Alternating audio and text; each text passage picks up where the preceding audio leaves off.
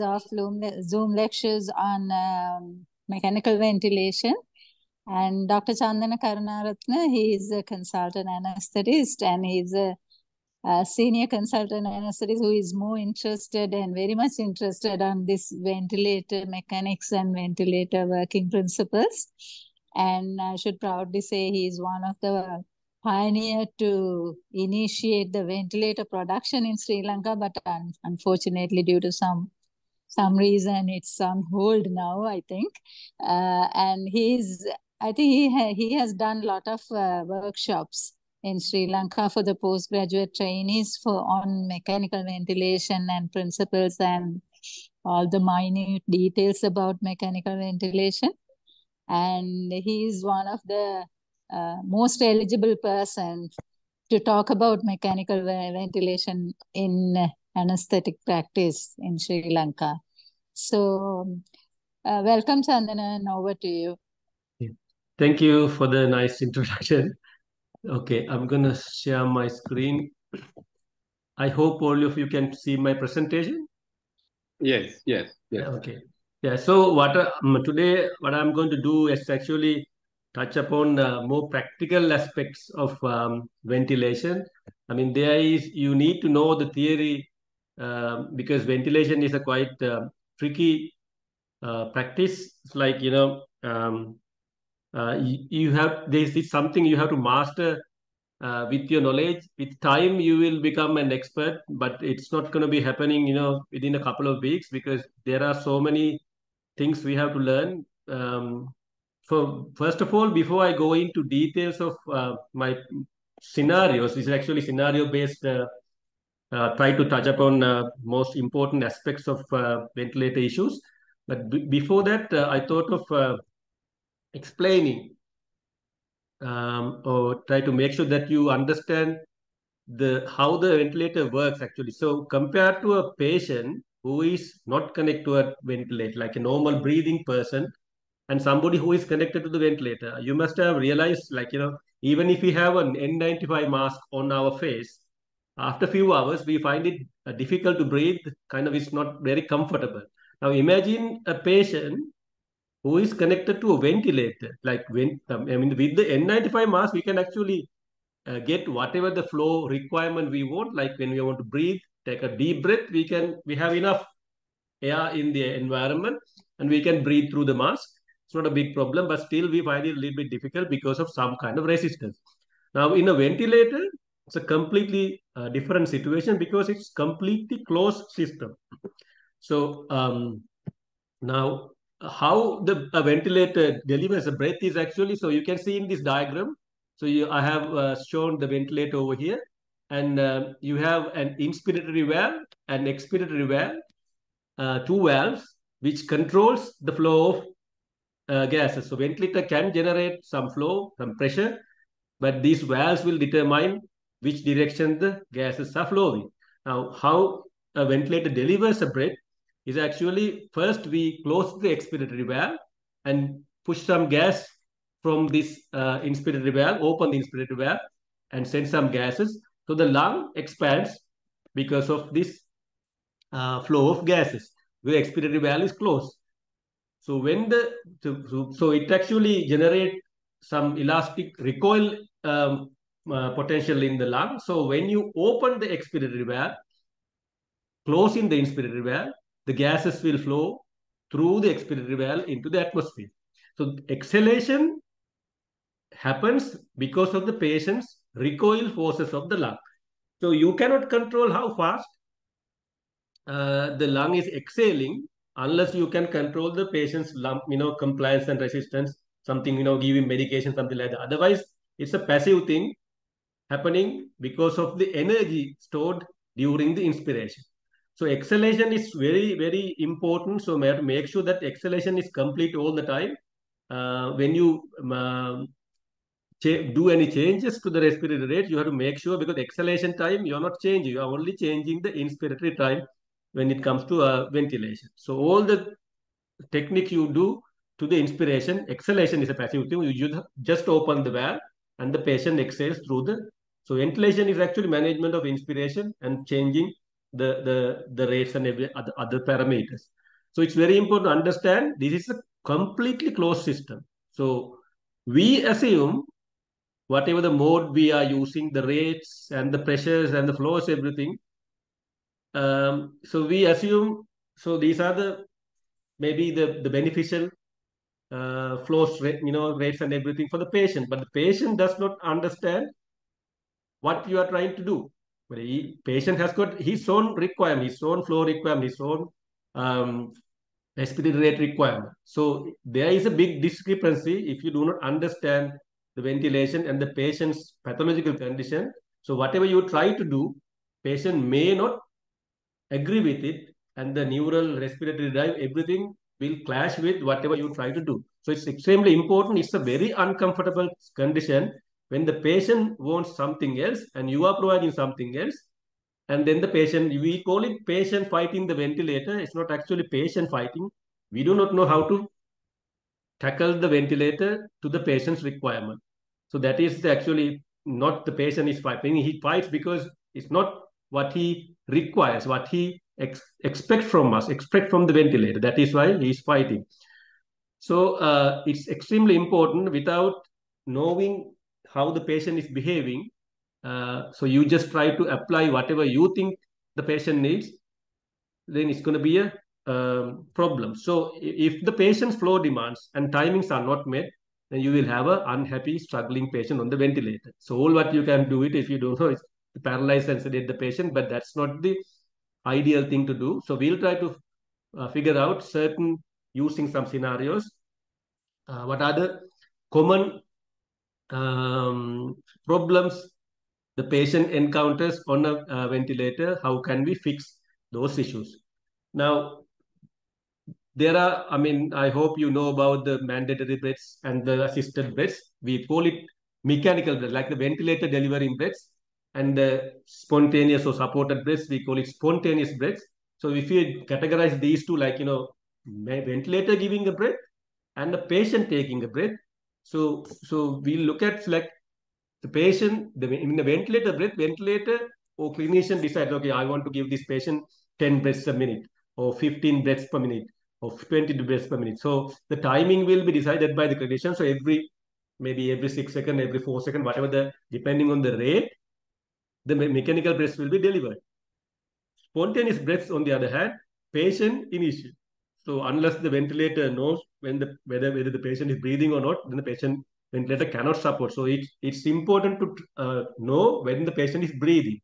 So some of the ventilators are very efficient in detecting patient's attempts. Some ventilators, depending on how you set the ventilator and the ventilator itself, may or may not know that the patient is breathing. So patient may have an issue of getting air, because as I told you, unless the inspiratory valve opens, you can't get air.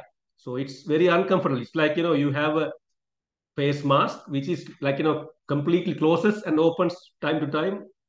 Unless the valve opens, you get air, you can't breathe. You can try to, a patient will try to attempt to breathe, but still patient will not get air unless the ventilator opens the inspiratory valve and give some flow. So very uncomfortable unless you set the ventilator properly. Now, inspiratory flow pattern, like if the patient is paralyzed and ventilated, then the patient is not generating any flow. So the ventilator can deliver whatever the flow we plan to give.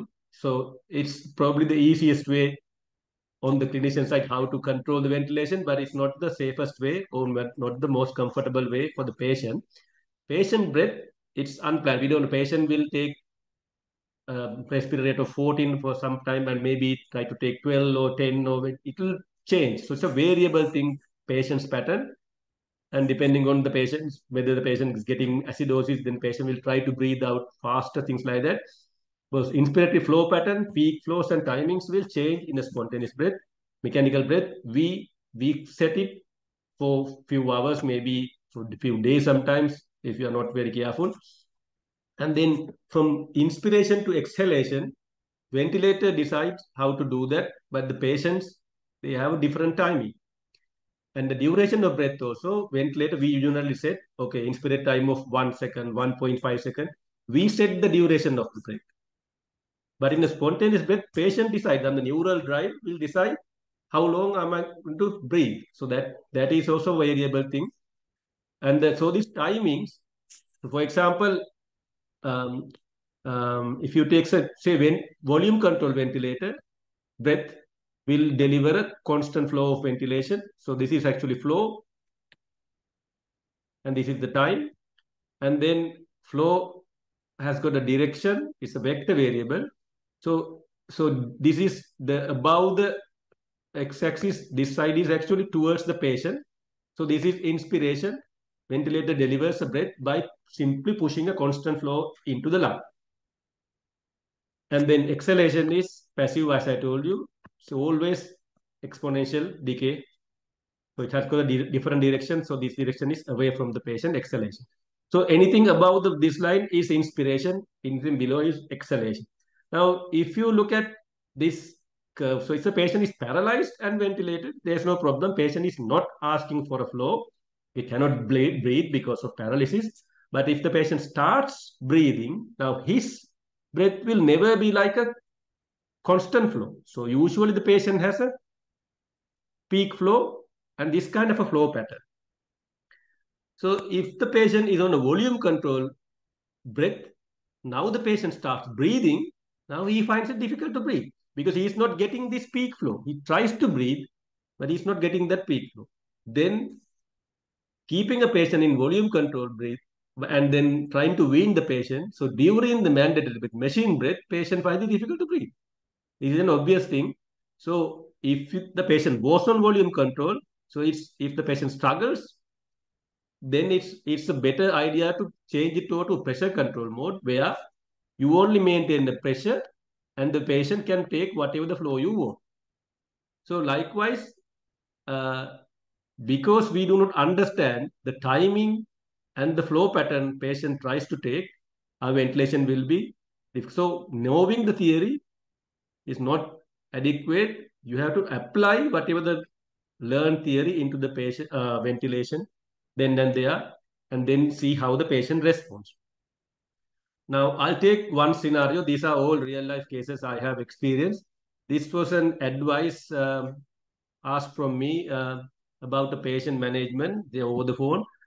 So, this was a patient with pneumonia and sepsis who was connected to ventilator and getting a 50% oxygen, SIMV, pressure control, pressure support mode, and pressure control of 25, and a pressure support of 15, PEEP of 7, respiratory rate of 40. So this, most of the places in the world and even in our country, so they try to keep the IE ratio to 1 is to 2 because people believe we usually breathe at a rate of, ratio of 1 is to 2. So that is true. So if we take a normal breath, generally we breathe via our inspiration time to exhalation time is somewhere around 1 to 2, the time ratio. But ventilator, it's an artificial thing. Say ventilator, for example, so we set an IE ratio of 1 is to 2 with a rate of 10. Say respiratory rate is 10. That means per cycle of breath, we have 6 seconds. So this 2 seconds and 4 seconds. That is how. So this is what the ventilator designs to deliver. So it tries to deliver a breath over 2 seconds, let's say 500 ml, and then it allows 4 seconds for the patient to exhale. But the actual patient's breath, so maybe inhalation, sorry, patient tries to take an inspiration like this and it finishes before 2 seconds is over. And then his exhalation is something like that. So he finishes before, it's okay to wait for the next breath. And sometimes this breath is too long. For example, this patient has finished the breath over here, but he has to wait until this is where the expiratory valve opens. So you can't exhale the way you want.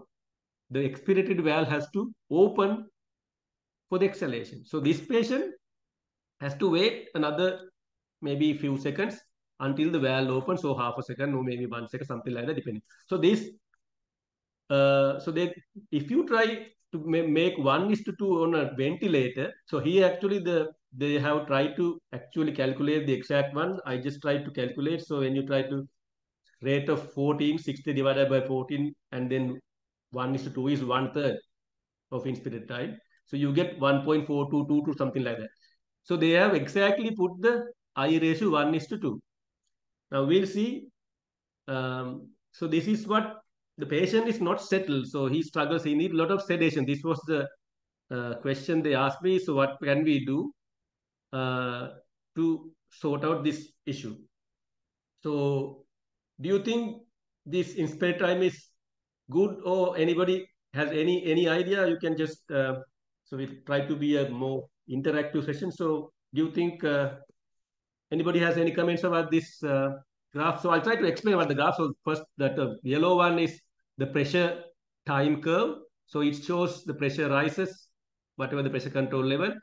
And then this is the inspiration, and this part is expiration. And the green one is the volume. So volume rises up, and then like that. And then blue one is the flow. I told you it's a vector variable.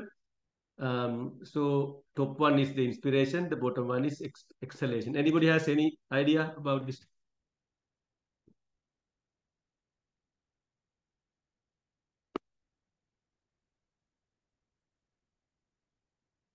Anyone? Okay. Now, so you can see.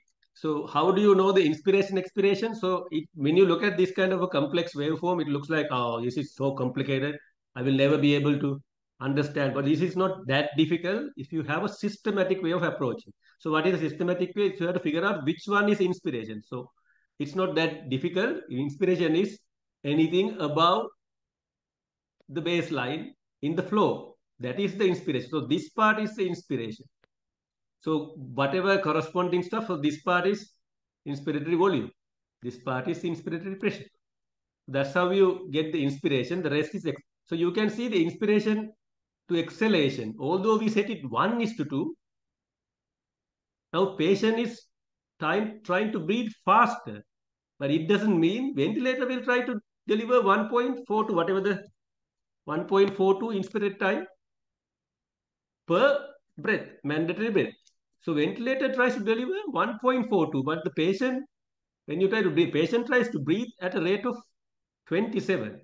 So patient can take breaths in between the SIMB breath, mode, but the inspiratory time we have fixed. So that's why I told you that machine breath or ventilator breath we set, the patient may or may not like. Now here the patient does not like to have because he tries to breathe faster, but the ventilator will have a fixed inspiratory time. Because you try to set the IE ratio, you fail to recognize the patient's breathing pattern. So this is one of the most common problem patients encounter during ventilation, because the clinician thinks IE ratio has to be 1:2. I ratio 1:2, if you only take, so this part, so this is the inspiratory part, and this is the exhalation part, that is 1:2. But the artificial I ratio we create in the ventilator is not necessary. I mean, it's actually obstructing the patient's breathing pattern. So what you should instead do is to figure out the patient's inspiratory time. So how do you know that one? You can actually, I mean, this is not very clear. So usually you look at the volume pattern. If it so you just try to make sure you don't have any redundant space. Now here it's not very clear. I'll show you in a different video. Now, so what I try to do in this instance is actually, so once again, this is the same thing. So I try to do is to reduce the inspiratory time to 0.8. So when I do it 0.8, you can see his breathing is now much better. So he's settled because his breathing pattern. So 0.8 actually what you do is you try to look at this inspiratory flow pattern. I don't know whether you can see it. So inspiratory flow pattern. So this is the curve. So you can reduce the at redundant time. You can keep reducing until you see a inspiratory flow pattern like this, which goes up and comes back to baseline, not more than that. So that is the patient's neural inspiratory time. The patient tries to breathe, tries to achieve a flow during that time. So You can just do trial and error stuff or trust reducing. You should not have a. So one other way I was looking at is looking at the volume curve. So I'll show you in the volume curve here. You can see volume rises up. Though this is your inspiratory volume. So if you this axis, if you look at the volume, you can actually see what the inspiratory volume is. But the expiratory volume over here does not come back to baseline. So that is one problem we had in this particular one. Actually, this patient had a leak from the angle piece. So when I said there is a leak, but the other side, it was actually senior registrar. So I can't remember, he or she said there is no leak. I said, no, there is a leak. You can actually say how much the patient is leaking by looking at the curve, maybe some 400 ml here. So, but because you have a larger leak, sometimes you don't hear it because you have a larger, bigger defect. The smaller defects can give you some turbulence and sound. Sometimes the larger defects you may not hear it. So the angle piece was changed and the patient's breathing returned to normal and patient. So you can see in the new after settling, you can see nicely the inspiration, the flow comes back to baseline and you don't have any redundant time and there is no leak. Now the volume curve come back to baseline. So inspiratory, expiratory, if there is a leak, inspiration, I mean the volume curve has a defect. It doesn't come back to baseline. So you can see this curve, this graph is what we usually require. So this shows that patient is fairly comfortable coming, not necessarily, but is much more comfortable compared to the original problem patient had because of the inspiratory time. We set IE ratio 1 is to 2 and this inspiratory time is not what the patient wants. Patient tries to breathe faster and you should provide a shorter inspiratory time depending on the patient's requirement. It's initially difficult to guess, but this is how. So this is one of the most common problem of patients fighting the ventilator is setting the I ratio 1 is to 2 without assessing the patient's requirements. It's not a bad thing to set to 1 is to 2 if the patient is happy with that. For example, post-operative patient, we do it for some less or lung disease, but we ventilate for some other reason, then it's okay to have a normal rate and normal I rate 1 is to 2 is perfectly fine. But in a critically ill patient who tries to breathe faster and a different, some kind of lung pathology, then you should consider patient's breathing effort rather than trying to set a I ratio. So it's not a bad thing to set, as I told you, but it's always when you have lung pathology, when the patient tries to breathe in a different rate, then you try to match the patient's inspiratory effort rather than trying to set a. But in a paralyzed patient, that's perfectly okay because patient is not generating any effort. You are the one who is in control, so you can set. There's no problem in a paralyzed patient. But I'm talking about spontaneously breathing patients. Okay, I hope you understood that one. Anybody has any question about that one, I can answer before I go to the next scenario. Is there a way to identify there is a leak in the pressure curve? So you have mentioned the volume volume curve. Yeah. So volume curve, you are identifying with the highest one and the plateau one and calculating how much it's leaking. Yeah. So like that in the pressure curve, how it will be looking? In the pressure curve, it's difficult because pressure actually, for example, this is a pressure control ventilator. So ventilator will try to maintain. So if you say pressure control of 20, unless it is a big leak, so it tries to maintain that pressure by increasing the flow. So if you see, so this actually, you can see the pressure is 30 over here. So if you are very vigilant, you might see the patient's flow to maintain this pressure. So this pressure is 30. So if you look at, flow, now this is actually flow of 80.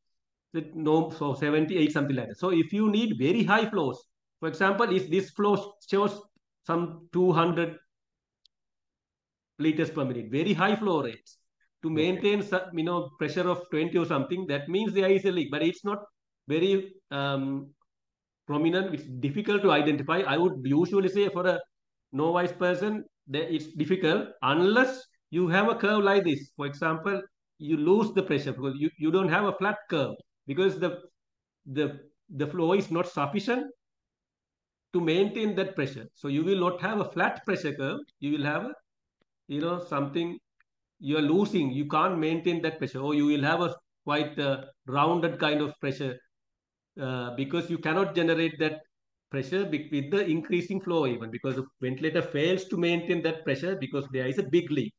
Otherwise, pressure curve waveform, you can't, in normal situation, you can't use pressure curve to detect the leak, but it's usually the volume curve we look at. Volume, so because in the inspiration, if it goes up to some certain level, it should come back to the baseline. If there is any cutting like that, so that amount is the leak amount. So you can easily see if the ventilator has got a freeze function, and you can use a cursor or something, you can exactly see how much.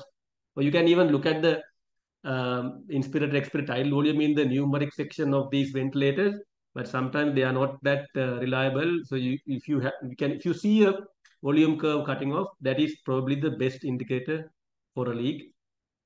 So I hope you understand, because the pressure curve usually you can't, unless you have a very big leak which is not showing a good square pattern of pressure wave. Okay. Okay. All Okay. right. Yeah. In a volume control ventilation, also the same way we will look Yeah, into volume that. control ventilation. So usually volume control now so this is how the flow happens in the volume control. Usually constant flow. The pressure usually rises like that, but if the pressure doesn't rise, it's something like that. So then it could be the patient is generating more demand during that patient tries to breathe, or there is flow, you don't have enough flow because there is a leak. But these are kind of advanced stuff.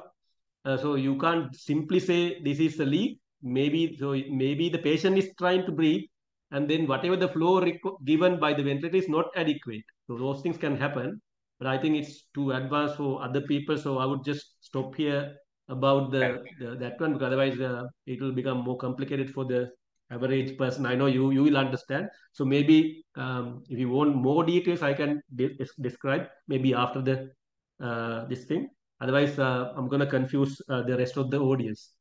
Yeah. Okay. Sure. All Okay. right. Thank Okay. you. All right. Now, so this is another scenario.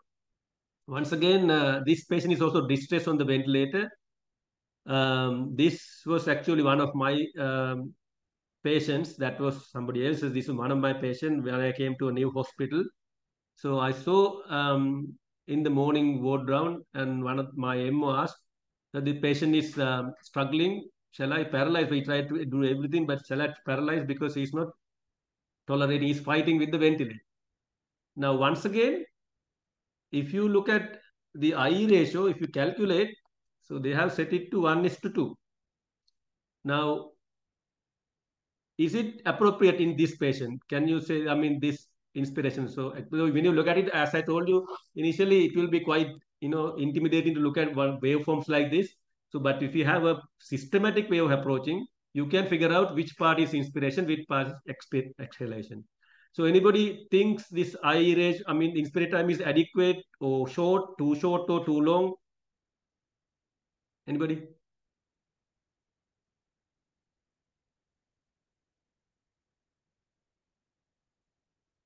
Anybody thinks this is too short or too long? If you don't answer, I think you haven't understood anything. So you have to go back to the very basics. But if you answer, then I can get some idea whether you understood what I said. Okay, I'll just go back to the basic ones. So now look at the inspiration. So how do you select the inspiration? So I told you in the flow curve, anything above the baseline is inspiration. So this is where the inspiration starts in this particular, I mean, this breath. And then, so this is where the exhalation starts. So this part is the inspiration. So anything on the chart up to this point is inspiration. So what is happening? So you can see this part, patient is taking some air into the lung. At this point, inspiration is finished. I mean, the patient's inspiration. But the ventilator inspiration runs for 1.55 seconds. So rest of the time, patient tries to breathe, but the expiratory valve is closed. Now we have set a pressure control of 22, which is something but But after that, patient tries to breathe out, but the valve is closed. So he has to generate some pressure to open up the valve, but still the valve is not opening. So this hum over here is patient tries to breathe out because the valve is closed. So these are the kind of complex stuff, but I'm just saying, if you don't understand that part, at least understand this inspire time is too long, because you figure out where the inspiration is and you get flow only this part. So that is the issue. So once again, setting IE ratio was the issue.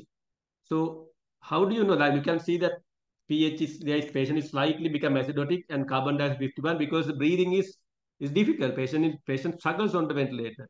Oxygenation may become even worse if you let this go on, because he tries with, I mean, you get alveolar damage, and then ventilation become much more difficult. And then the PO2, and then you will get a ventilator-induced lung injury, and you will get ARDS in a few days' time. Then you will manage ARDS, which was not there initially, but which started because of the ventilator-patient interactions. So this is how some of the ARD is happening in most of the, a lot of places, because we fail to prevent the ventilator-induced lung injury. So once you know this fact, you can minimize a large proportion of the ventilator-induced lung injury or some of the ARDS you find in your ICUs, simply by setting the inspire time to the patient's requirement when the patient starts breathing. When the patient is paralyzed, you can just set I ratio 1:2, no problem. So once again, so once you set, now you can see the same patient, the same settings, stuff, FiO2 same, PEEP, everything is same. Okay, I ratio, only the inspire time is different. Now look at the pattern of breathing. It's very, very regular. There is some problems which I don't want to discuss because it's too advanced, but still the pattern we have matched. There is some other problem which is bit too advanced, but you can see by setting the inspire time, you can settle some of these problems, and then you don't need so much sedation. You can minimize the sedation. If you are perfect, you can actually ventilate patient without giving sedation, but I wouldn't recommend anybody doing that. I have done that in the past when I was always in the ICU, looking after patients. When I was young, I did that one because I could have, now I don't want to, be there and looking after patient all my whole day. But those days I was young, I could do that. So, so you can minimize most of the sedation. Sedation is needed because patient, for example, patient coughs on the ventilator in something like that, and your settings will not allow the patient to, open the valve and cough out, or just patient is not allowed to breathe out the way he wants, then you need to sedate, because patient will struggle because he cannot breathe in and out. Now you understand, with the mask, we find it difficult to breathe. N95 mask, now with the closed system, they are like, suffering, like in hell, suffering because they are awake, they are suffering. So that's why we need sedation. But once you understand how to set up the ventilator, then you can minimize sedation, you can make them comfortable. Alrighty. So we go to the next scenario. This is about a 49-year-old female with a body weight of 80 and history of hypertension. This one was a septic patient, yeah, pneumonia, coming from community in the emergency department. Blood pressure is 70/40. Sorry, this was in a ward patient. 70/40. Saturation was 90% with 8 liter per minute oxygen through face mask, and patient was anuric. So because of work of breathing and everything, patient is getting deteriorated. There was a decision to intubate this patient and probably send to the ICU. Anybody tell me anything you're concerned when you asked to intubate this patient? Anybody has some kind of comment just to make it more interesting? Anyone worried about anything in this patient? Blood pressure? Blood pressure, yeah, blood pressure is low. So could it be blood pressure low and patient is anuric? So it's 49-year-old female, previously others hypertension, but no other big problem. It's controlled hypertension. Would you think it's just renal failure or just pre-renal hypovolemic or Maybe pre-renal. maybe pre-renal. So this, because a relatively young person, Fortnan is, I think, relatively young, and then blood pressure is low, anuric patient, maybe patient was hypovolemic, volume depleted because of the sepsis. Maybe she has not been eating and drinking well. So this kind of patient, when you intubate, there is a risk of because you give positive pressure and you stop the venous return, and the patient can have a detrimental outcome if you try to intubate. Now, if you look at the blood gas, you can see patient is severely acidotic, carbon dioxide is low, maybe she's trying to hyperventilate and correct the acidosis. Oxygen is low, bicarb is also low, and there is a AA gradient. So carbon dioxide usually 35 to 45, but this is actually low value. Oxygen should be high, usually above 6. Normal person closer to 100 room air. Bicarbonate is 22 to 26, but this is actually low. That means that bicarbonate is the one which counteracts the acidosis. AA gradient, for those who do not know what A capital A means, alveolar. Alveolar. Simple A means arterial. So usually, if you have certain, say 100 of alveolar oxygen, the artery has basically same, almost same, maybe 99, 97, couple of millimeters, but otherwise, basically there is no big gradient of alveolar to arterial, big gradients, because the alveolar capillary membrane is normal. But if you have any, so there are 4 main causes of hypoxemia, but shunt and VQ mismatches. So there is different lecture altogether, but shunt and VQ mismatches causing problems can have a big gradient, because whatever the alveolar oxygen, maybe alveolar oxygen is 200 and we say 300, but the arterial one is only 30, then you have this gradient. So arterial one is 60, here is 660, and this one is some 300 and in something. So you have a big gradient of AA gradient. So that shows that there is some lung pathology. If there is no AA gradient, that means lung is okay. There's something else is happening with the patient. So once again, patient is already hypotensive, hypovolemic. So there is a risk of this is actually quite common, especially consultants. They know that when they sometimes ask for ICU bed, some people ask for ICU bed, and we ask them to intubate the patient and send because patient is unstable. So moment they intubate, whole history is usually when they say, okay, patient is not on inotropes, patient is otherwise stable, but saturation is low, becoming worse, we need to send the patient to the ICU, so that we ask them to intubate and send. So so when the patient arrives in the ICU, patient is on a lot of inotropes, had a cardiac arrest and resuscitator, things like that, because if you do not look after the cardiovascular aspect. So one thing you can do is if you have time, you can give some fluid, but sometimes it's not always possible. Patient is desaturating, or so whatever the thing, you can actually give some fluid, or the other thing is you can protect the blood pressure by maybe starting some inotropes, or give some vasoconstrictors before you give the anesthetic medication. Most of the time, this was in the past, people did not know when we used thiopentone, the dose because the ward doctors are not anesthetists, they don't know, they just look at the dose, okay, thiopentone, 5 milligram per kilogram, so they give about 300 milligram of thiopentone, which is a very big dose. You don't even give that dose for a hypotensive patient. So that will straight away kill the patient sometime because of hypotension happening, in worsening of, they go into cardiac arrest. Same thing can happen if you give a normal big dose of propofol, because they're not anesthetists. They just try to give the same kind of drugs in the ward, which is a problematic case. So if you are asked to intubate one of these patients, make sure that you give at least, give a lower dose of induction. Maybe you can use ketamine sucks if you want, or even a smaller dose of midazolam sucks, something like that.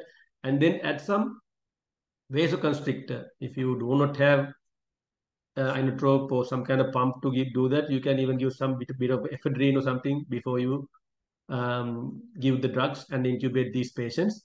And especially when you apply PEEP, make sure that you look after the pressure, because PEEP can, so don't try to give a very high PEEP initially. So you can increase the PEEP once you correct the blood pressure, and you can slowly increase the PEEP. There is no rush to give a very high PEEP just because saturation is low. You can give high oxygen initially, and later on you can slowly increase the PEEP. So this is how you should save, but still it's tricky. These people are having very high sympathetic drive to maintain their blood pressure. The moment you give anesthetic medication, they can crash. That's risk. So best to at least taking 10-15 minutes to resuscitate these patients, give some volume before you intubate.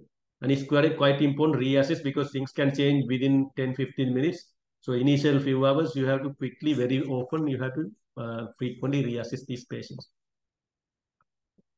Okay, the other scenario, anybody has any question about the previous one?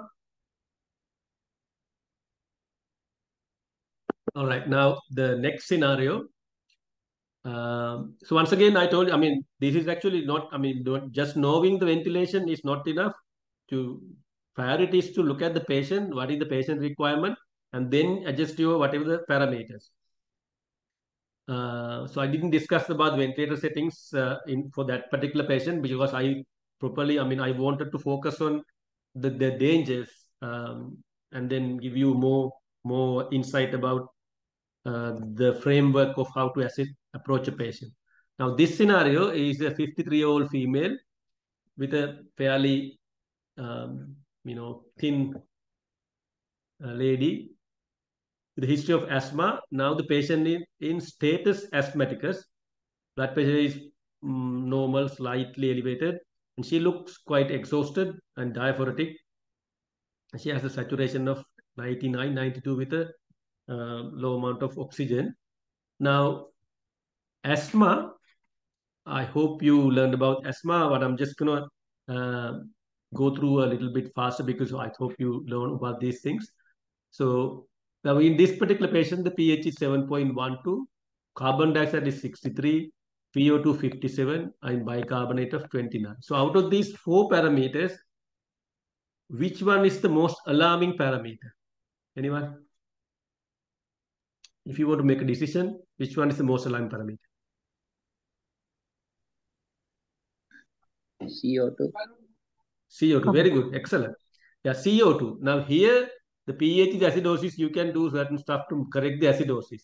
Oxygen you can, but this CO2 shows that this patient is going into a exhaustion and respiratory arrest. Because in asthma patients, usually because their carbon dioxide either normal or slightly low, but their problem is actually airway, not the lung capillary membrane. So their oxygenation is usually okay, but the carbon dioxide also usually try to wash out carbon dioxide. But the only problem is when they have a high work of breathing because of the airway resistance, and it's like running a marathon, but after certain distance you fail. You can just breathe at a normal rate, but if you try to have a airway resistance, high airway resistance, when you try to breathe, you at a certain point you fail to breathe because of simply exhaustion. So this is the sign of exhaustion, having carbon dioxide. Even CO2 of 40 in a severe asthma is a danger sign. CO2 should not be 40. It should be lower than 40. If it reaches 40, that means the patient is you can actually look at the serial blood gases if you really want. If it is going up, that means patient is worsening and going towards respiratory failure.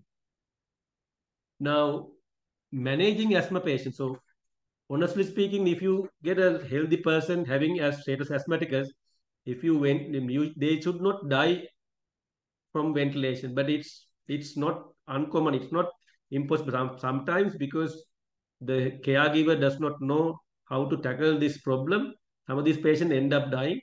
I'll tell you how it happens. So when you have an asthma patient, always try to get some advice from a senior person who has some experience in managing asthma patients, or at least make sure that you have enough knowledge I'll tell you the core principles of managing asthma. So this patient needs ventilation because of exhaustion, high carbon dioxide, as you correctly said. Now, I'll tell you in this particular instance some baseline, basic principles of managing or setting up the ventilator. Not all the parameters, but basically you can start with a high oxygen because oxygen, the patient is having a low oxygen, and it's no harm starting with a high oxygen. We can always reduce oxygen once the patient improves. Now, I told you their problem is actually airway resistance. So you need to make sure that when the patient inhales, whatever the volume should come out, because I told you exhalation you cannot control. Exhalation, patient is elastic recoil from the patient. So ventilator should allow sufficient time for the exhalation. This is the key principle in managing asthma patients. Sometimes it's difficult, but still you must always try to allow at least enough time for the exhalation. So how do you see?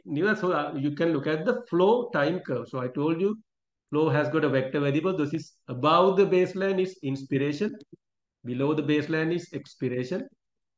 So expiration, this is high peak expiratory flow rate, and it has a negative exponential, and it comes and it should touch the baseline over here.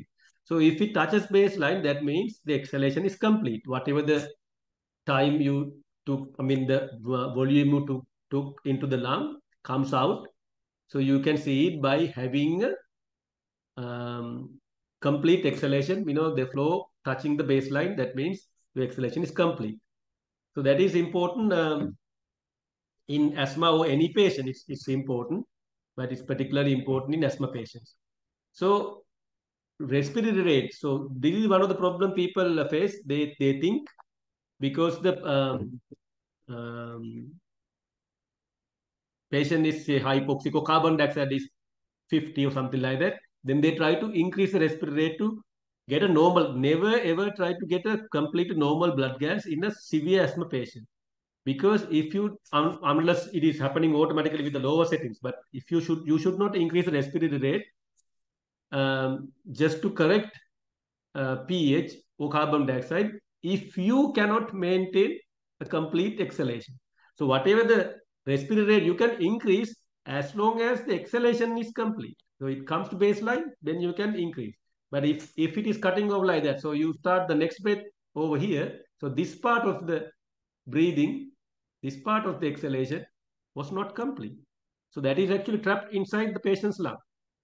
So sometimes asthma patients, if they develop, say sometimes asthma patients I have seen in the ward situation in the portable ventilator, nobody knows what is happening. Sometimes you don't have the flow pattern, so it's a difficult one. But nowadays, most of the portable ones, they have the flow pattern, flow curves.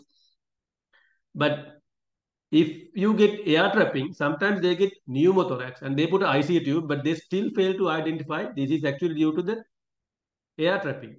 They think, okay, asthma patients, it's possible to, this is how they get, because sometimes they have bulle, but most of the time it's because of the air trapping. That's how they get pneumothorax. So if somebody gets pneumothorax, you must make sure that they are not having air trapping.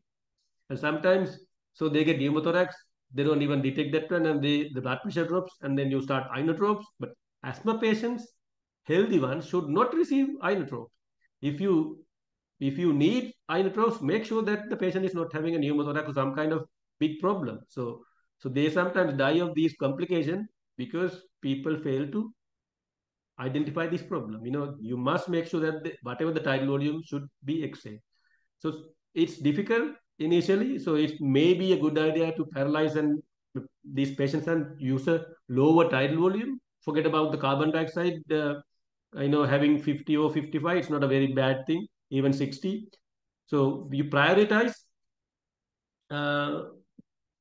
the complete exhalation over the control of carbon dioxide. If you try to control carbon dioxide, you might even kill the patient, because carbon dioxide can be high, maybe 60 or 70 of carbon dioxide, but the patient you can't increase the respiratory rate, but leave it there. It's okay. They won't die. You can even, if you are worried about pH, you can give a bicarbonate, a little bit of bicarbonate, but most of the time pH is 7.2, even 7.18, something like that. Still not too bad. If the asthma is severe, so you focus on treating asthma, not the ventilation. Just this is what we can do maximally. Then you try to give bronchodilators and improve the patient's lung. Then the exhalation will complete much sooner. Then you can increase the rate and fix.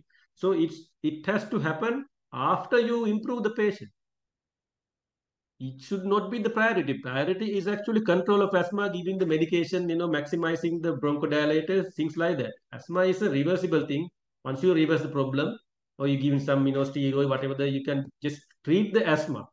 Ventilator, you try to save the patient by giving the minimum, avoiding air trapping. That's the key thing in managing asthma. That's why. So ideally speaking, if you know these things, none of your patients with asthma should die if they are not complicated with some other cardiovascular, some other problem. So asthma itself should not kill with the ventilator, but it's not impossible. Sometimes these things happen. So always try to get some advice. If you don't know what you are doing, don't try to correct the pH by increasing the rate unless the exhalation is complete during your each and every breath. So generally volume, so I prefer volume mode. You can use other modes also. You can use other complicated modes, but usually volume control we can give a certain volume. Other than, if you give pressure control, once the patient improves, they will have usually you need high pressures. These pressures are actually not in the alveoli because of the airway resistance. The ventilator pressure will be high, peak pressure will be high, but the alveolar pressure is not high because you have uniform airway resistant, high constricted airways. So the pressure is actually generated towards the ventilator, not inside the patient's lung. So the pressure sensor is not located inside the patient's lung, it's located in the ventilator. So ventilator will detect high peak pressure, but the alveolar pressure is not high. But if you initially you need higher pressures. Once the patient improves, these higher pressures will cause volume trauma in the patient's lung. So it's best to use volume control, especially in the initial stages, so that even if the patient improves, you are not getting a larger tidal volume, and you can control the volume so that you can exhale that volume. If you give very large tidal volume, then you may need long exhalation time. So you can control the tidal volume. So it's best to treat this patient with volume modes initially, controlling the inspired volume so that the patient can exhale, and treating the asthma, not trying to do magic stuff from the ventilator. So, and the PEEP, here in asthma, you compare to the COPD, asthma, you try to use lower PEEP because, as I told you, the exhalation happens passively and they have a airway resistance also. In the meantime, you have high PEEP because somebody says intrinsic PEEP, if you have trapped air, you have external PEEP. No, here this is different. You should not apply high PEEP because the exhalation happens passively. In a COPD, it's a different story. They have a collapsible airway. They have what we call dynamic airway compression, some complex stuff. But these people have constricted airways. So you need to open up those airways, and you should not apply high PEEP. You should have a lower PEEP so that the patient can, you allow, make it easy for you to exhale. And this is actually airway issue, not a compliance or lung issue. So you should not have a high PEEP in asthma patients. So as I tell you all the time, most important the reassessment, whatever the changes you do on the ventilator, you have to have frequent assessment. This is the key thing. Otherwise, you might think whatever you did was correct for the patient, but assessment is needed. We can always, when I try to do certain interventions, and I realized after 15 minutes, so that was my, the workup, but patient did not tolerate that kind of, so it's always important to reassess as often as necessary. Okay, now COPD is a slightly different. It's basically the same, but slightly different because, I mean, the similarity is, once again, it's a problem with the airway. It's not, our lungs are normal, they have high resistance and they can have air trapping. But here, air trapping is very difficult to control because they have damaged their lungs, not like in asthma patients, they have high airway resistance, which can be improved with bronchodilators and various other treatment. But these people have, sometimes permanently damaged, and there's nothing you can do to completely recover the airway resistance. They live with high airway resistance, they breathe like that. So it's quite important to know about the pre illness or how they behave at home is extremely important. Otherwise, if the patient is saturating 90 at home, usually that's a normal PO2 is something like a carbon dioxide is normally hanging around 55, something like that. So you cannot improve it to a carbon dioxide to 30 or something. You should not try to do that, because you will keep the patient forever in the ICU, because the saturation will always drop to 90, and then you will try to give more oxygen. You can't send the patient. So it's important the pre-illness condition, knowing pre-illness condition, and try to achieve closer to that target when you try to wean these patients. Now, once again, so how does, so this is actually just showing when the patient starts breathing spontaneously, that is where the problem is. When you try to wean this patient, sometimes it's easy to control when you say volume control, some kind of breathing SIM stuff. You can initially manage the patient. Once you start weaning the patient, then people say it's almost impossible to wean these COPD patients. It's always a challenge. Even for me, it's a challenge. So what these are some other things you can do. So when they start spontaneous breathing, so how does the ventilator knows to time the inspiration time?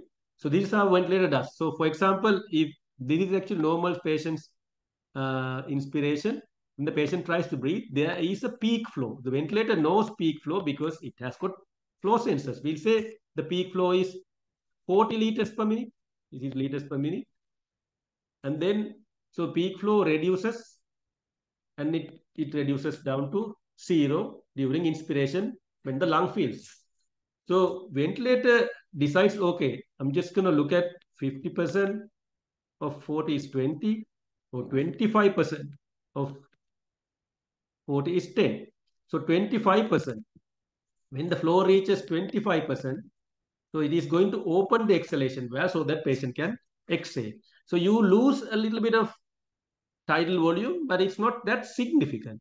So the ventilator spontaneous breath is designed, because ventilator does not know how the patient, how long patient tries to take a breath. Now, we set in pressure control, volume control, we can set the inspired time 1.5, 1.2, whatever the inspired time.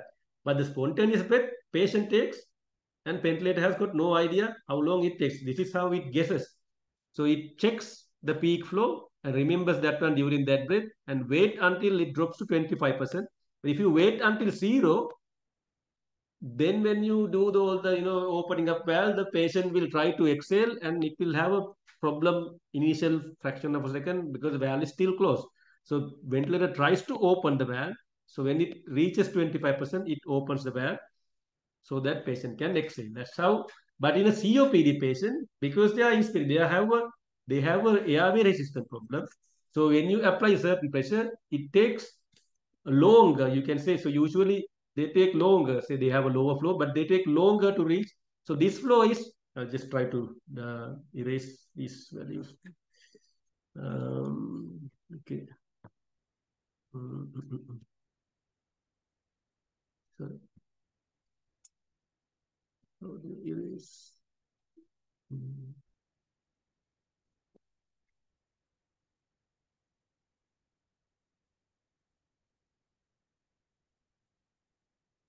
Now this flow, we'll say 10 or something.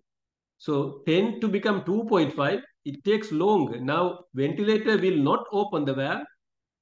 Patient does not want to have a longer inspiration. He just try to breathe faster because he finds it difficult to breathe.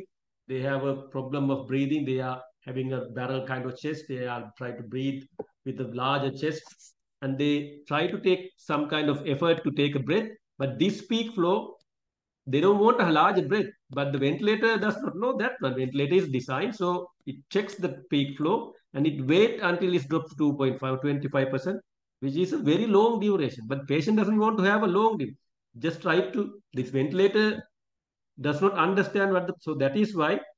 So when the patient tries to breathe, in a COPD patient, when they try to breathe spontaneous breaths on the ventilator, they find it difficult to breathe because they want to exhale somewhere over here, but they can't because the ventilator does not open the valve. So what you can do is actually, I'll show you. So you can actually switch off the breath.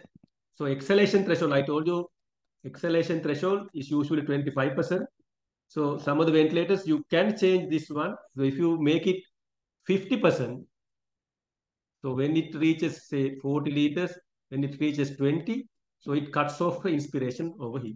So that you have enough time for exhalation and you can control this. Without controlling inspiration in a COPD, spontaneous breath, you find it difficult to manage these patients because you don't have enough time for exhalation because the ventilator will not open the valve. It will keep on waiting for the flow to drop to 25%. So this is one of the commonest thing in a COPD patient. Trying to be in order to wean the patient, and they struggle because they cannot have sufficient time for exhalation because the inspiration is too long, ventilator is not opening the valve, and they are struggling, they can't exhale. So that's a big problem. That's one way of controlling the inspiratory volume, is to increase the exhalation threshold from 25 to higher value. The other thing is, so you know that they can have trapped air inside. When the air is trapped, because the pressure sensor is located inside the ventilator, not inside the patient, so ventilator does not know that there is trapped gas inside the patient's lung because it's trapped inside the lung. How does the ventilator know? Ventilator knows if the air comes out, it can know, but otherwise it does not know. So now imagine the COPD patient with a PEEP of 5 and a trigger set to 2. What does trigger 2 means? Say if your PEEP is 5, anything below 2 below the PEEP value is the trigger. So the ventilator will trigger a breath if the pressure is dropped from baseline 2 centimeter water. So if the pressure becomes 3, then the ventilator knows, okay, this patient is breathing, and it will trigger a breath. Now, imagine a patient who is having an intrinsic PEEP of 10. So you have up 5 and 10, another 10 on top of, so there is another additional 10 inside the patient's lung due to air trapping. Now he tries to breathe. Now how does it trigger? So if he tries to breathe from 15 to down, it will not trigger because ventilator does not know what is happening inside the patient's lung. It only knows how, so it's waiting for 3. That is how it triggers. So if the patient tries to breathe, now this patient has to generate a very large inspiratory effort just to get a breath. Now this is the other reason. So the ventilator is capable of delivering the breath, but it's not capable of sensing the patient's breath because patient does not have enough power to generate 10 plus 2, like 12 centimeter watt. So it's to breathe, patient has to generate a negative 12 just to trigger the ventilator. So this is another problem. So instead, what you can do is you can actually raise your PEEP to a value, maybe we'll say 9 or something, so he generates from 15 to 9. Maybe it's 6 and another to 8.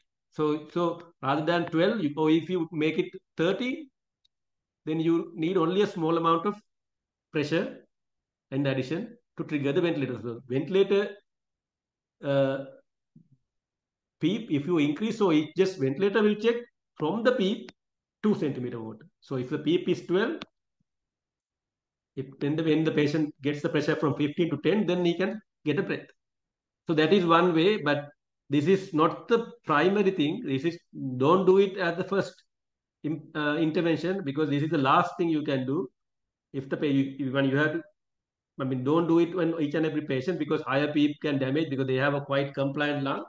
You can even get a pneumothorax if you do it at a high pressures. So this is not the first thing. You try to manage the patient, bronchodilator sometimes may or may not work. All of the maneuvers, allowing enough exhalation time, preventing auto PEEP.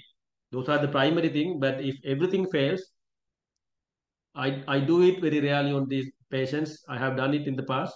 There were certain patients who were really benefiting from this maneuver because there is no other way they can trigger the ventilator because they are very advanced COPD. But normal COPD, don't try to do this one because the higher PEEP, can have other problems. So this is not the first intervention in a COPD patient, but it's a possible thing. It's a known thing. But don't try to do it on a asthma patient, they don't have this dynamic airway occlusion. They have constant airway occlusion because of the bronchospasms. You need bronchodilators for asthma. You can use external PEEP to counteract intrinsic PEEP in COPD patients in selected advanced patients where all other measures are failing. And then the other important thing is to make sure that you have maintain a hypoxic drive, because they don't usually respond to carbon dioxide. These people, they want some kind of hypox because they are carbon dioxide high all the time. And then because of the high carbon dioxide, the respiratory acidosis usually gets corrected by increasing bicarbonate. And then the brain is not that sensitive to carbon dioxide anymore. So they reduce their breathing, and then when they need some kind of hypoxic drive to breathe. So unless you PO2, so if you look at the Guyana physiology book, you will see the respiration will not increase until the PO2 comes down to 60 or less. So this is the PO2, this is the respiratory, breathing response. So if your PO2 is usually 100, so it comes down, unless it comes down to, 60 to 100, it does not have any increased respiratory drive. Then it drops to 60 or less, 59, 58, that is how you get some kind of respiratory drive. So the patient should not have saturation of above 90 for these advanced COPD patients. COPD, not all patients are alike. Some people they are not CO2 retainers. They have a normal oxygen saturation. They are okay. But these advanced COPD patients, if they are CO2 retainers, if their saturation is usually, 88, 90, something like the range. So you should get their saturation down to that level for them to breathe. Like, PO2 less than 60, usually 55, 60, something like that. So that's how they start breathing. Then you can give a small amount of oxygen, maybe nasal prone, couple of, just to maintain like around 88, 90, something like that. So they still have, but if you give a large amount of oxygen, this is what happens when COPD patients comes to the ward. Initially, you can give, say somebody comes with high respiratory drive, saturation low, because they have a drive, you can give oxygen. But if they slow down, and you have to reduce the oxygen, make sure that, otherwise, if you have to have an idea whether it is, you can do blood gases to figure out if the CO2 is going up and the respirator is coming down, that means they are going into apnea. And it's not very uncommon. You see most of the time in wards, when you give oxygen, initially they are okay, but after some time, there's a reason for that one, but after some time, you don't have enough time to explain. But when you give high amount of oxygen, when they are breathing very rapidly, they're not getting enough oxygen to the lung. But when they slow down, their FiO2 increases. That is how actually it happens. And then you have to be careful about their breathing rate. When they calm down, make sure that the carbon dioxide, check your carbon dioxide level if you are in the ICU or some situation, because they may be going into apnea because of loss of hypoxic drive. Okay, so I told you about this one, the exhalation threshold. It's actually explained much clearer. So this is your exhalation threshold, 25%. But if you increase it to maybe some other values, you can actually get a lower tidal volume. Exhalation can start from here. You have enough time for the exhalation. If you do that, exhalation threshold, it's maybe an advanced parameter. If you don't understand, just forget about it. You can ask somebody experience about that one when you find them. Okay, I'll have a couple more scenarios. I'll see. So this is one important thing, not in other countries, but in our country, because we see a lot of poisoning patients.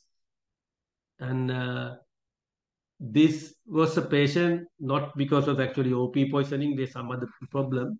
And this problem is not usually described in any of the books, so pay attention. And it's happening even almost all the ICUs, but because it's not described anywhere else, people don't realize this is actually happening. Once you know from today onward, when you are working in the ICU, you will see these things and you will realize, and this has been happening in the past, but you never notice it because it's not in the book. Okay, so this was a patient in my ICU in Kangol.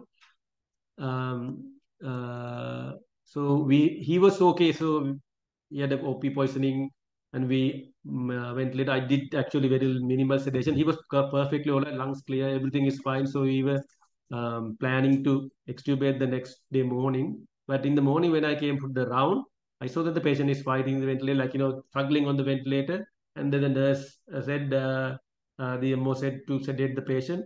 So just before attempting to sedate, I saw the patient, and I'll show you exactly what I. So this is.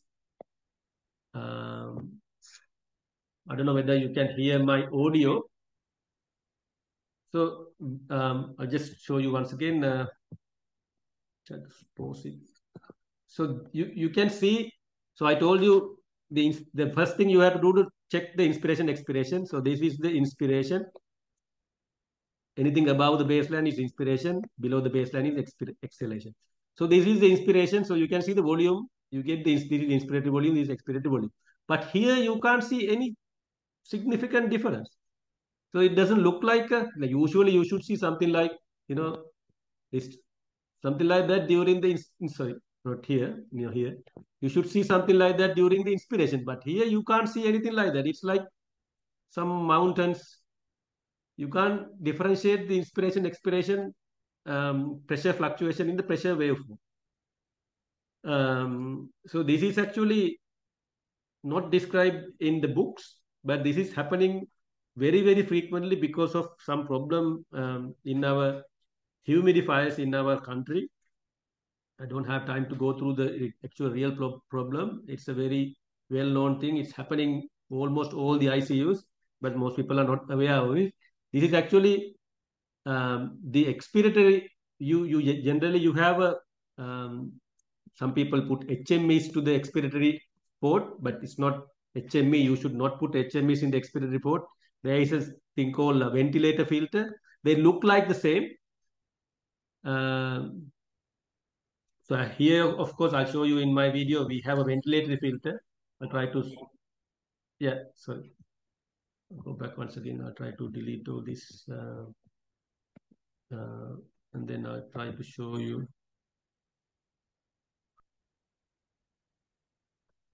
So you can see this is actually a ventilator filter, not an HME. But when I remove that one, you can see clearly. Now you see the pressure waveform. Now the reason why you had that problem is the exhalation was not possible. Patient was really struggling to breathe out because that filter is blocked by the water vapor. It's a problem of the humidifier generating more water vapor, high temperature, more water vapor condensing on the tubing and blocking the expiratory valve. I don't want to explain it in detail, but I want you to know that these things are possible. If you can't see, if the patient is struggling, and if you can't see this waveform, and it's all like a, or even if you see this waveform, if it becomes something like that, say something like that, that means the pressure should come back to peak value quickly because you open the valve to the atmosphere in the exhalation valve. But even if it is open, because of the resistance of the HME, or if you have put, or the ventilator filter, because it is blocked by the water vapor, then the pressure does not come back to baseline easily and it takes longer. The flow is actually very low because it is difficult for the patient to exhale through the blocked valve. So it's a very important thing to because it's very common. I have seen in our country to have this problem. I have settled a lot of patients like this in my practice. So it should usually come back to like that. So I actually had a video of the patient explaining how he felt, but I can't show it because it's a public one. I can't show his face. Didn't have enough time to edit that video so that his face is hidden. So he actually explains that it's difficult when you had that. So you have to change that one to because this particular humidifier is faulty all over the country because of some problem with the temperature sensor. So this thing keeps happening very frequently. So if you are careful, you may pick up these problems, and you will see at least one or two patients every few months having this issue. And you can settle those patients. Some of them actually, I had a couple of patients died with some other problems. So then only I investigated this one. Then I realized I couldn't get the information from anybody because nobody knew about this condition. I couldn't read it on any books or anything. So I realized this is the problem. And then we settle. Now you know how to settle that problem. It's very important. It's practical. It may not be important for your exams because nobody knows it about that one, but it's important in your day-to-day practice. That's why I included that one in the presentation. Now, one big common problem, very common. I think everybody has experienced this one. So you have a patient with OP poisoning and they improve, the lungs become clear, they have good muscle power. You extubate. You send the patient to the ward and the patient looks better, lungs clear, and they stop the atropine and everything, post monitoring, and put the patient in some other corner. And then they come back with another, we call it, what is this, intermediate syndrome. Some people, sorry, call it, but I don't think it's intermediate. I think it's because we stopped the atropine and we were too quick in sending this patient to the ward. So I try to extubate most patients as quickly as possible, but except OP poisoning patients. For some reason, I'll tell you why. Now, for example, imagine, sorry. So I'm just going to compare the ventilated ICU patient and the spontaneous breathing patient in the ward. Now, usually we keep the atropine infusion to keep now these people, they die of pulmonary edema from their own secretion. In other words, they drown in their own secretions. This OP poisoning is about, secretions, tears, salivation, excessive, lacrimation, diarrhea, pulmonary fluids. So basically they are drowning of their own secretions. So that's why we start atropine infusion. Atropine infusion is not to correct heart rate is also low, but that's not the primary thing. In the ward, we look at the heart rate because there are no other monitors. I mean, you can't, uh, check the pulmonary secretion all the time. We can't be checking the lungs every. So you try to have a certain heart rate and then adjust the atropine according to that one because it's not in the ICU. But in the ICU, heart rate is not the target. Target is the lung sounds. If when the lung becomes clear, that's at that point you should start giving more and more atropine. So usually we keep the atropine infusion to keep the lung clear. In the ward, because the patient comes from the ICU, they think patient is okay, better, improved, so we don't need atropine infusion. They stop the atropine because lungs are clear. They stop the infusion. That's not too bad, but secretion clearance in the ICU, it's very easy. You have suction tubes, patient is intubated, and we do it regularly. But if the patient needs regular suctioning, frequent suctioning, that should not be the patient, to extubate and send the patient to. But the problem is pulmonary secretion. So do not extubate until the pulmonary secretions are minimal. That's the idea. Just because patient has muscle power and conscious doesn't mean patient will be all right once they extubate. Because the problem is OP poisoning. Problem is secretions in the lung. So if you want to figure out the indication of, indication is no longer, but the indication is still there. You still have a lot of secretion. So that is the one you have to ask whether the patient is having a lot of secretions. They are having a lot of secretions. Don't extubate even if they have enough muscle power. Muscle power was not the primary reason we intubated the patient. It was the pulmonary edema from the secretion. And then once you extubate, the patient has to clear cough, expectorate. So it's going to be a difficult. They're going to have another pulmonary edema and have another coming back into the ICU. So usually in the ICU, they have a low secretion because they are on atropine and they increase the secretion when they go to the ward. And we don't have monitoring in the ward, and worker breathing low. And this is one area we think, okay, worker breathing is less and patient is okay. But if the patient needs more frequent suctioning to clear the secretions, don't extubate. Wait until the patient lungs are clear and you don't need frequent suctioning to clear the lungs, then that is the time you can think of weaning and extubating. Have another 5 minutes. I'll just try to, this is an easy one. So I'll just try to touch upon at least one NIV case. So this is a patient in, I think, Balapitiya hospital. So this patient, you can see this video and tell me, you look at the waveforms on the monitor.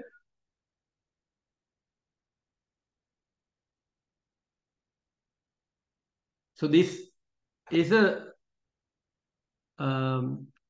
PEEP of 7 and pressure support of 5. So there is very little pressure fluctuation. That's normal. This is not, blocked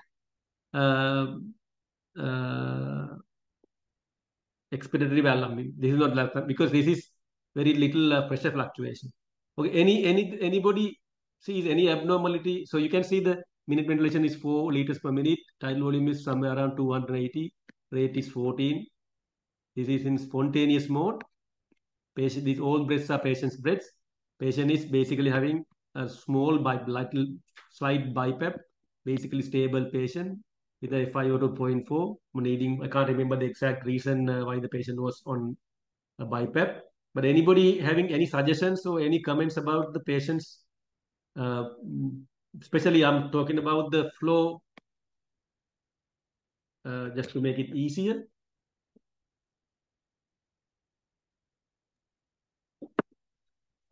Any comments?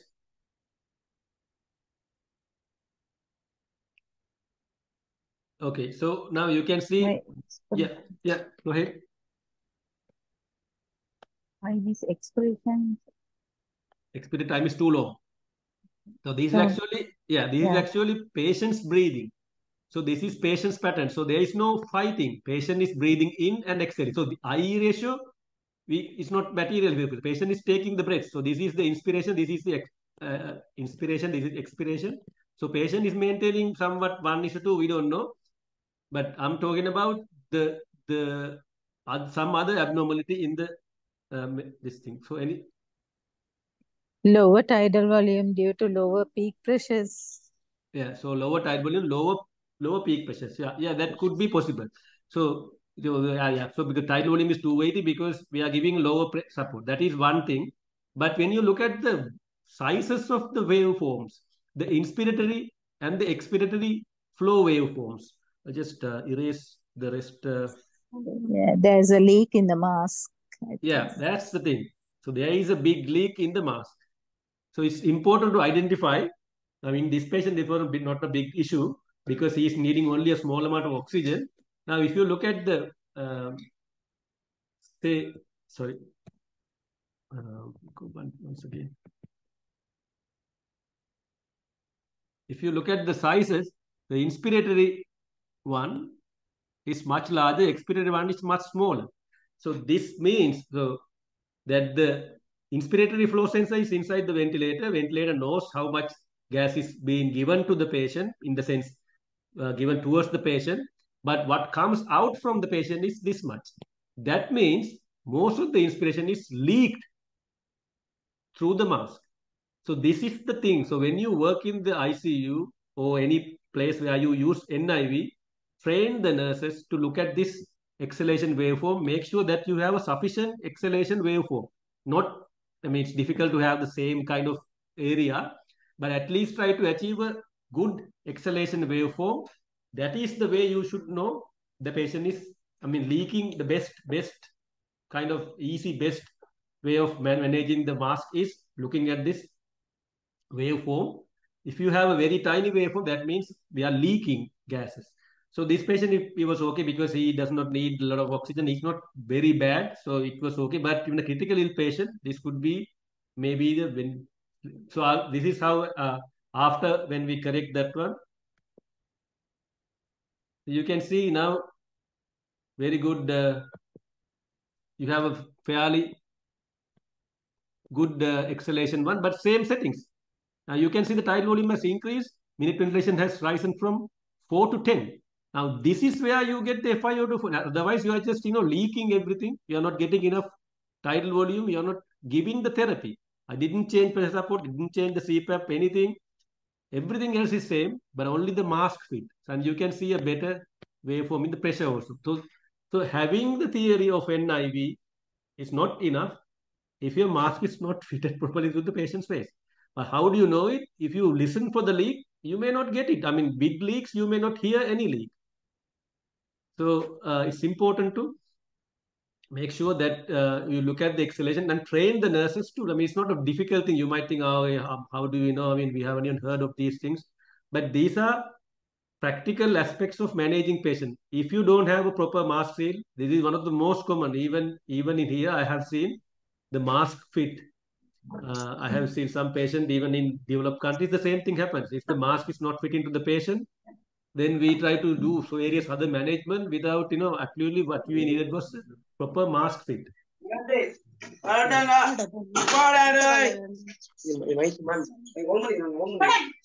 Dr. Arivalagi, please off mute yourself, please. Dr. Arivalagi. So that is one. And then I have